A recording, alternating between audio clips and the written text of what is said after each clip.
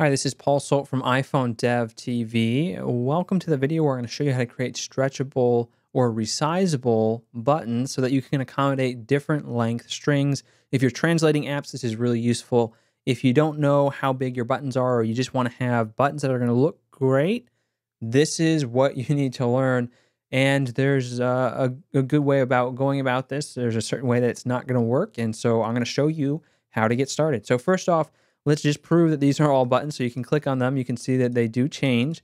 We've got some funky looking buttons because I'm demoing some graphics techniques that you can use. You can create infinitely resizable buttons. You can create buttons that have sort of ornamentation in the corners and the edges. You can create buttons that have repeating content within the center.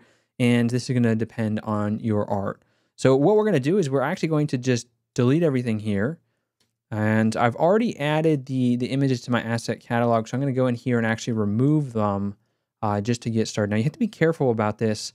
You don't want to delete your asset catalog. That's something else I'll have to show you how to fix if you accidentally do delete it. So I'm going to select all of these, press delete. We're going to remove them from the project. So this is like we're starting with a clean slate. We're going to start it up again. We're not going to see anything in our storyboard, so we have nothing there. Now, what I want to show you is I made these images in Sketch. So Sketch is a great utility for designing some buttons. Each of these buttons is 40 by 40 points, and I'm exporting them at the 3x assets for Retina graphics, so I can use these on the iPhone 6 Plus as well as the 6. And with that, we can just import these and stretch these out. So you saw how they looked. Now it's time to learn actually how to do that, and it's really easy to get started. The first thing that we need to do is we need to bring in any of these buttons that we want to use in our application. So I'm just going to select these and drop them right in here. That's going to add the buttons into our asset catalog right in here. You're going to see that they're populated and now they're selected. Now we're ready to get started. So let's go back here. And what we'll need to do is just start creating some buttons using these assets. And then I'll show you a pitfall that you can have and how you can fix it using something called slicing. If you've ever done slicing for web images so that you can have custom sized buttons, we're going to do the same thing in Xcode with a new tool in the image asset catalog. It's amazing. All right, so let's get started. The first thing that we're going to do is drag on a button. Now, drag this somewhere onto your canvas underneath the status bar. Don't drop it under the status bar. Otherwise, it's going to be hard to move unless you pull out the measurements tool. All right, once we do that, we're going to make a buy button. We want people to buy things in our app, so we might as well make a buy button. And you might want to have a graphic here. So let's go ahead, and what you need to do is set a background image for your button. So I'm going to go in here, and which one do I want to use? Well, we'll start with the normal looking one, and that's the red one, but I didn't call it red. I called it button rounded. All right, so that looks kind of like a pill. That's not exactly what I showed you when we started, and so we have this issue, and the issue becomes even more apparent when we want to make this even bigger. So what's going on here? Well, it turns out one of the things that we need to be aware of is how images can stretch.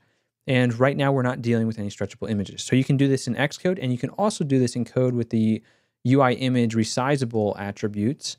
But we're going to do it all in Xcode without writing any code, which is really cool because you can have your designers come in here, throw in some new images, add the slicing properties that they need to. All right, so what we're going to need to do, you can select everything here with Command A, or we can just click on one of these things and start with one of the buttons. It's really up to you. So I'm just going to select this. Now, I believe you used to be able to double click and to zoom in, and right now I'm double clicking and nothing is happening. So you're going to take a look at the button down here, show slicing. That's going to take us in. And this is actually pretty neat because it will do automatic image recognition and slice it in the way that's going to work best. So most of the time, our buttons are going to expand horizontally, unless you're doing these crazy buttons I'm going to show you later on.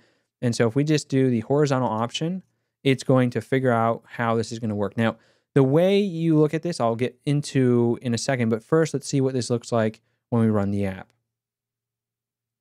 All right, cool.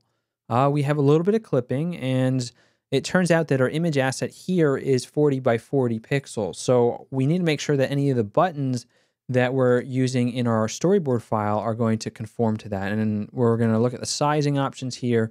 These buttons default to a height of 30 points.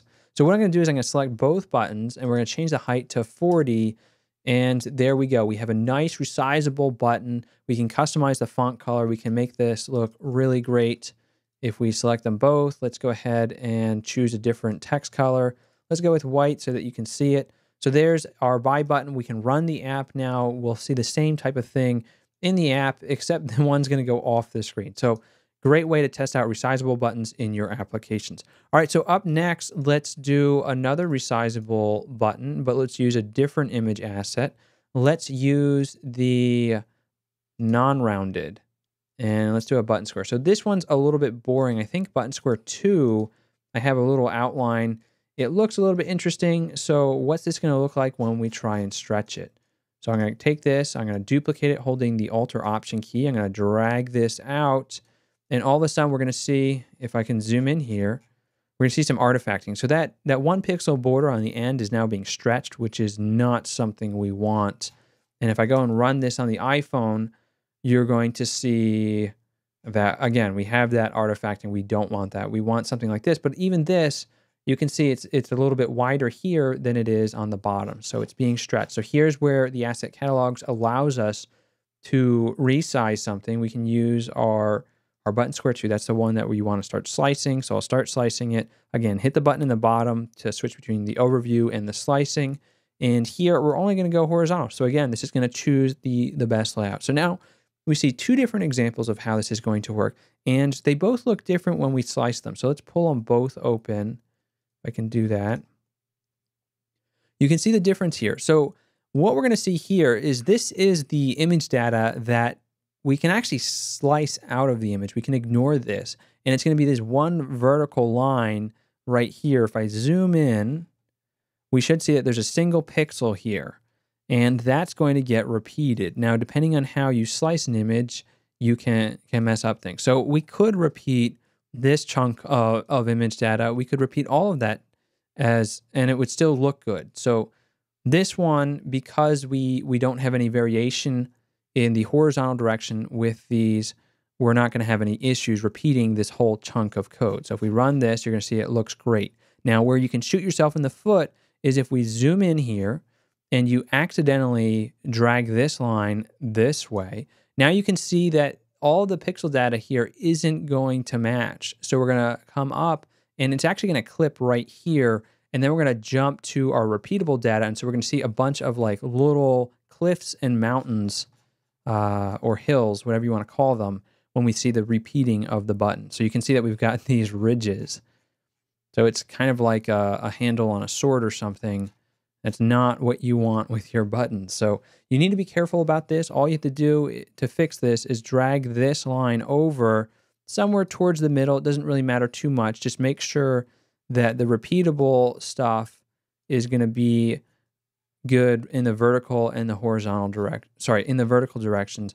And then if we rerun it, we should get rid of that artifacting and we have a nice clean edge again. Now, Xcode can automatically set this up for you so you don't have to customize it. That's what it did down here. We don't have any variation because there's no rounded. See, we have rounded corners here. We don't have rounded corners for a square button. All right, so that's how you can get started with some custom buttons. In the next video, we're going to take a dive deeper where I'll show you how to play around with some even more advanced effects and add more advanced slicing to really create some interesting techniques that you can use in your applications and sort of something that you could give an artist if you wanted them to do some kind of repeatable pattern.